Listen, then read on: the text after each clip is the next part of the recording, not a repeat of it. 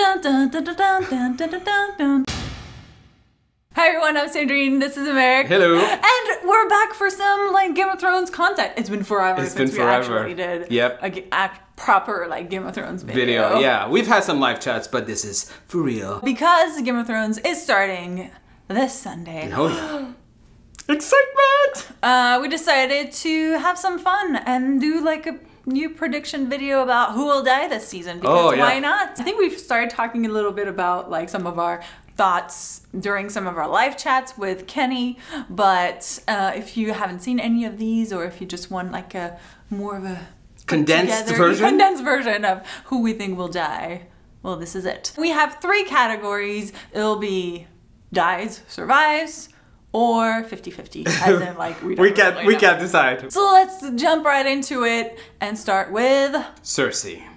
She dies. She dies. I think everybody's been in agreement on this. That's the only one we're all like, and I think everyone thinks she's gonna die. If she doesn't, it would actually be surprising at this point. So that would be the interesting part. I think a lot of this comes from the prophecy, right? Really? Yeah. Oh, okay. I think that's why everybody's like expecting that at some point, you know, all your children will die. Yeah, and that's true. We are on Cersei Death Watch. We are on Cersei Death Watch. Tommen died. Exactly. True. And since we think that this is going to be the season of humans versus humans, and next season we're going to have humans against White Walker, I don't think Homegirl is going to make it. Yeah, see, that's more of my reason, because the prophecy could possibly happen in later seasons. Next is Euron. I think he dies. But you're not sure, right? No, I don't think he dies. Okay. I know that he's the big bad, and I know that logically, yes, you would have him just know his end. But it feels to me that you could have him more of the character who is evil, but towards the end, sort of like, you know, is just shifting his purpose, right? So it's not just about committing evil stuff, it's also about survival, and I actually would imagine him, you know, going after the White Walkers. So yeah, I think he's gonna survive this. For similar reasons to Cersei dying, I think he will die, but also I do wonder if, you know, if you only have 6 episodes, do you really want to spend time with a character like Euron going against the White Walkers when you have so many fan favorites that could go against the White Walkers? But at the same time, do you also want to spend time building up a character to just be villain of the season and that's it? If you think about it, Ramsay was a villain for several seasons before we actually got to kill him. So I do think they're building him up to make him into certainly a villain, but a different kind of villain. That's what I think that would actually be more interesting. Jaime. Jaime. I think he will survive. Yeah, he survives. He survives. I mean, I want him to survive, so I'll just say he survives. That's not why I think he survives. Okay. I think, well, first of all, I know that there is a thought that he is going to be the person that will kill Cersei. Probably not. I'm just going to put that out there. But I actually think that he is probably going to, you know, lose even more with Cersei this season dying. And I also think that he probably is going to be faced with a stark choice of just, you know, just giving up and dying, or just going out in a blaze of like glory on like the last fight. And you know he loves a good fight. So I think with Euron, he's going to be one of those unlikely allies to the human cause that were like, hey, he's evil, but he's better than a White Walker. Can we get like, Jaime's not evil. No, on the other side, right? Like that's what they were going to think. He's a Lannister. Like Lannister is by default evil for the other side, except for Tyrion, of course. Mr. Bronn, who is going to survive this. You know he will. I think he's gonna survive. You know he will. He's a survivor. The man, nothing will happen, because you know you want to see him fight a White Walker. Jon Snow, he survives. Yeah. Because I think we already did the whole like, I'm dead. And if you're gonna kill him again, maybe you would kill him like at the end. But I don't think he was gonna die in this season, because first of all, he needs to fight the White Walkers, because he's the only one who actually believes in them and has fought them. Kit Harington must be a really arrogant mofo on the set. He must be, you can't kill me, motherfuckers! I'm alive, you already did it, and you brought me back! Moving on to Sansa, who will survive. I actually think she will survive. I know. Oh, you think so? Yeah. Okay. I think so too. I think a lot of people think she will die. No. I guess the argument could be like she's not really doing much right now. I don't know. I don't see... I mean, obviously, maybe my imagination is not big enough, but I don't see a situation in which she would die. Yeah, right and now. here's the thing. I know what she's gonna do. Okay. She's gonna actually run the north. So when Jon goes on his adventures, as we've seen in the trailer, whether it's going to Dragonstone or going to the north, I do think that someone's gonna have to be left behind to manage things. So in my opinion, I foresee Sansa actually stepping up her game and being more of a leader this season than she's ever been up until this point. So yeah, I think she's gonna survive. Arya. I think she survives. You don't think she survives? Yeah, of course she survives. Okay. Of course. I thought you were like, no, she dies. She's part of the final battle. You know, Arya. Look, it would suck that we spent all this time training her. That's true. To have all these skills, and then you kill her this season right before the big fight with the bad. I want, like, Bran. I think he's definitely surviving, and I think that's because he is key to the fight with the White Walkers. And in fact, Benjen did tell him in season 6, episode 6, Blood of My Blood, he told him about the Night's King. One way or another, he will find his way to the world of men. When he does, you will be there waiting for him and you will be ready. This kind of thing is not said just like, let me just say this, casually, yeah. You know, if Benjen tells him this, then Bran will be there when the Night's King crosses the wall. Because of that, he can't die this season. He's gonna be an important figure in that fight. Exactly, and not just for that particular fight, but if you think about it, a lot of us, the viewers, have gotten out of it in terms of like new information about the show has come from Bran's storyline, right? So him as a plot device, he's so useful that it would be like shooting themselves in the foot to take him out of the game so soon, especially because there's very little episodes. We're gonna have to cram in a lot of time, a lot of information. So I suspect that we're gonna see more Bran, obviously warging, but also going into the past and discovering more information about maybe potentially more about the White Walkers. We don't know. So I do think that Bran as a plot device is so useful that he has to survive. Mira Reed, who Sandrine believes will survive? You don't believe? No, my God, she's dead.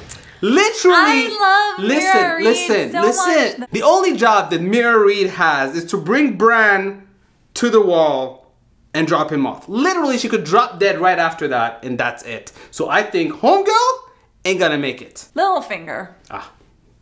I think that's an easy one, right? 50-50. Oh, so it's not an easy one because we don't know. Well, yeah, it's easy in the fact that we don't know. Oh, yeah. Like, we just know nothing. I mean, there are reasons why he would die and there are reasons why he wouldn't die. I mean, do I think Littlefinger will survive to see the White Walker fight? Maybe not. Tormund. Unfortunately, this is another 50-50. So do you agree with me? Yeah, 50-50? it could go either way. I do think that, again, he's been so close to death. And he's such a formidable adversary. And we're setting stuff up with Brienne, maybe, potentially. Yeah. It could go either way. I don't know. It just doesn't feel right. It doesn't feel right that he would die this season, but things are bad. I feel like he could be such a good character to have in the fight with the White Walkers because he has faced them before. Beric Dondarrion. I think he will die. But he's died so many times, so who knows, maybe he'll be back. But I think it's very possible because he's going with Jon on some sort of mission or quest or whatnot. And they're probably going to face White Walkers? Yes, it looks like they're facing at least whites. And then I also realized that Beric Dondarrion and now Jon Snow are pretty similar, as in Beric Dondarrion has Thoros of Myr, who brought him back multiple times,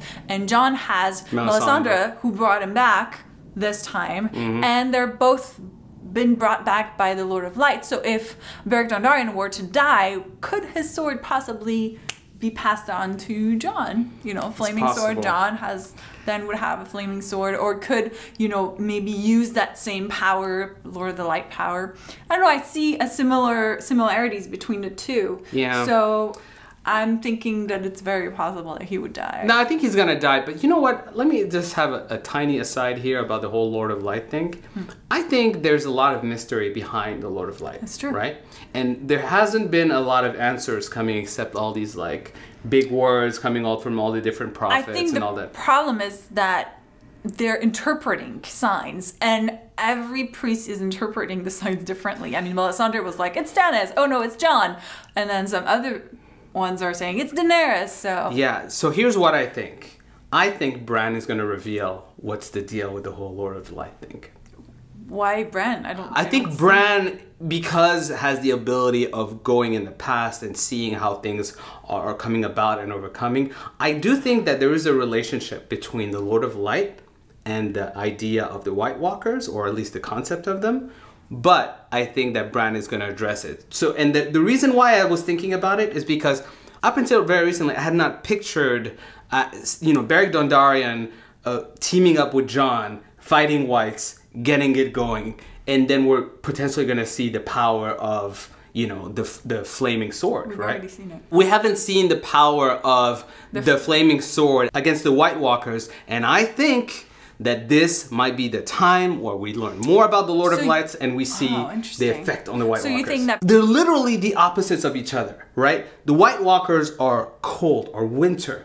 Lord of Light is flame and heat. They're the absolute opposite. So you're saying that the flaming sword, like as in the fire from the flaming sword from the Lord of Light, could actually burn the White Walkers, because they don't burn from the fire. At least they don't. From anything. They aren't afraid of the fire. They walk through it. So I think for me, the question was more like, will they burn with dragon fire? But now you're just making this, could be Lord of Light fire. Yeah, I'm just saying. Interesting. Possible. So that was a big aside. Back to Thoros of Myr. I think he might die as well. Just because, Beric dies, probably Thoros of Myr dies. I think, especially with Melisandre. And Melisandre around. You don't really need Thoros. Sam and Gilly, of course they're going to survive. Sam is the new maester. He's going to be the keeper of all the information. He's going to get, the hookup in terms of knowing what to do going forward.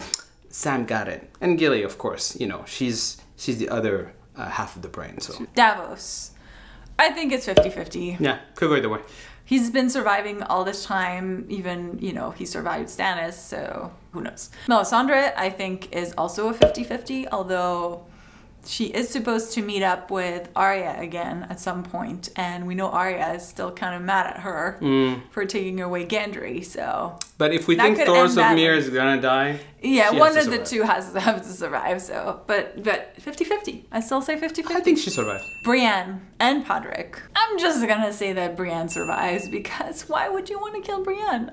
No. She survives just because I think there's gonna be such a need for, like, really big fighters, right? Like, in the next season. It'd be such a terrible waste to not have her in the mix. Yeah, she's pretty great. She's pretty badass. Like, it would suck not to have her. So I think they're gonna keep her. And Podrick, for me, is 50-50. No, if Brienne survives, Podrick survives. Podrick survives? Okay, yeah. Okay. I could see Podrick and Bronn in the end chilling like villains, Nah, Podrick's gonna make it, man. Podrick's my homie. Benjen! Uncle Benji. He survives, although technically he's already dead. Or he's about to be transformed into, like... I think he's gonna turn into a White Walker. I honestly do. So he survives. That's debatable.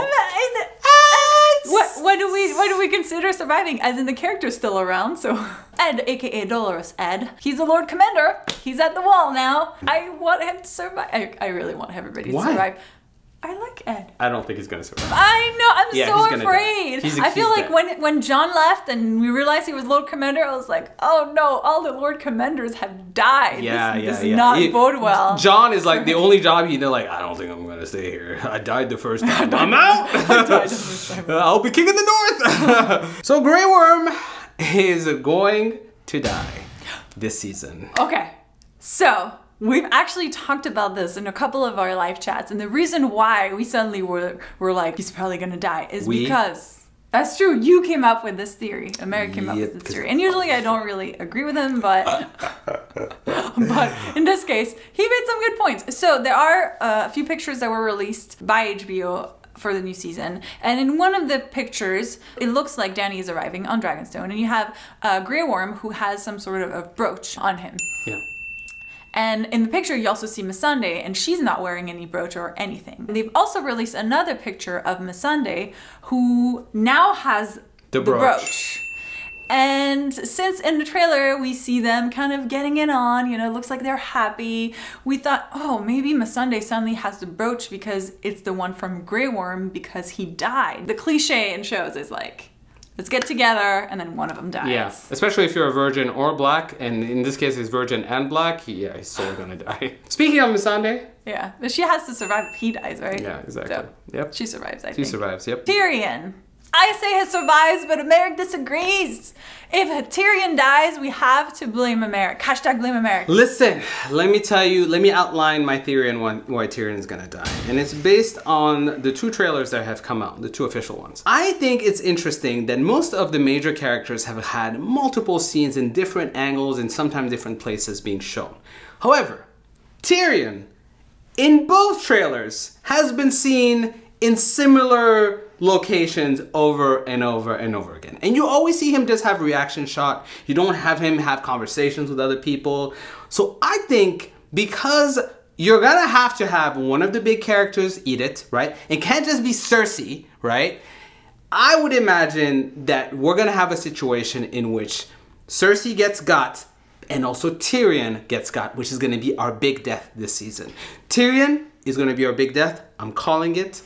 He's a goner. See, my theory as to why we don't see that much about Tyrion is that probably everything that he's involved in is too spoilery. So they're like, there's no let's way. keep it in. That makes no sense. Or maybe because sometimes they really, I remember last season, they packed a lot of the scenes in the trailer from the first few episodes. And then, you know, a few scenes from later episodes. So maybe he's not that much in the first few episodes, and then, you know, he's a lot in later episodes. Look, or maybe he's such a great Or maybe he stays on Dragonstone and nothing much is happening. Listen, he's such a great character. You can't underutilize him, right? Even if you just have him just having a little speech, right? He's great at all this. They didn't use him once for anything, not even a quote. Don't you know say if no, you know I'm right. You know he's so good. The fact that they didn't use him tells you maybe they use him, they just don't tells use him in the trailer. That the only scenes they have of him are so spoilery because Homeboy is not enough in the series, in the actual season, to be shown. So that's what I'm thinking. Varys. Nice. He survives. He's a survivor. Yeah. Jorah. I think he survives. I think Daenerys ordered him to go find a cure for his grayscale, and we know Jorah wants to, you know, do everything he can to please Daenerys and to go get back to her. So I think he's going to try and get back to her. Daario Naharis, of course, is a survivor. Well, yeah. Plus, he stayed in Marine, so we probably won't be seeing much of him. But he's just going to be like hanging out over there, doing his thing. Yeah. No, I think he's fine. Daenerys. I mean, she has to first survive. of all, people would lose their minds. I would lose my mind if Dany got. I think some people would legit stop watching the show. Yeah. If she got. I feel like we have to see it through at least to like the last season. I don't think she has to fight the White Walkers with her dragons. I'm 100% with you. I think that we have seen a lot from her, but we also haven't seen enough. This is the final fight, right? Like for Westeros, everything she's been fighting for is culminating in this season. But really, there's more with the White Walkers, and she doesn't really realize that. So I think it would be interesting to see her, that come through. So yeah, she's gonna survive. Yara and Ilaria Sand. I'm putting them together because there were some behind the scenes pictures that came out that revealed some, you know, a little bit about their fate this season. Not that it showed them dying, but it showed like where they are, which leads me to believe that this might be the end of it. They're not surviving this. Yeah. At least they're not in good position. For sure. So. Theon, I think he's gonna make it. I think he's suffered enough. He's literally given his balls to the show. This is it. The Hound. I think the Hound is similar to Jon. They had sort of a fake out.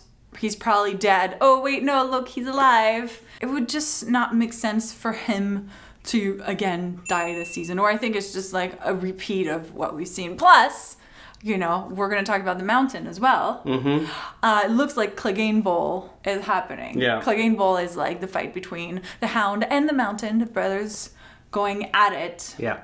And so I think he will win, right? I think the Mountain will die. You think the Mountain will die, the Hound will win and survive this? You don't think so? No. I had a moment where I thought, well, that's what I thought about Oberyn, and Oberyn died. So, Yeah, you know, look. this could be Oberyn all over again, but I don't know if my heart can take it. The Hound has to die. He probably will die later on in the season, but I think he has to die. Well, and I think it will die right after killing the Mountain. So how does he die? Well, I will have to watch it. Like, I'm good, but I'm not that good. I think those are all the characters that we're going to cover for now. It's quite a lot. Of course, we would love to hear who you think will die. Do you agree with us? Do you think we're wrong on some points? Let us know in the comments. What are your theories? We'd love to hear them. Don't forget that we will be reviewing Game of Thrones this season. So make sure to subscribe if you haven't yet so you don't miss any of that. Thank you guys so much for watching, and we'll see you soon. Bye. Do you think that means we'll get some more of Jaime and Brienne? Like Jaime and? Yeah, yes, we'll get more of that. Are you happy? Can we move on? You know what? I'm torn, actually. Between Tormund and Jaime. Oh, Jesus Christ. We'll talk about Tormund in a bit.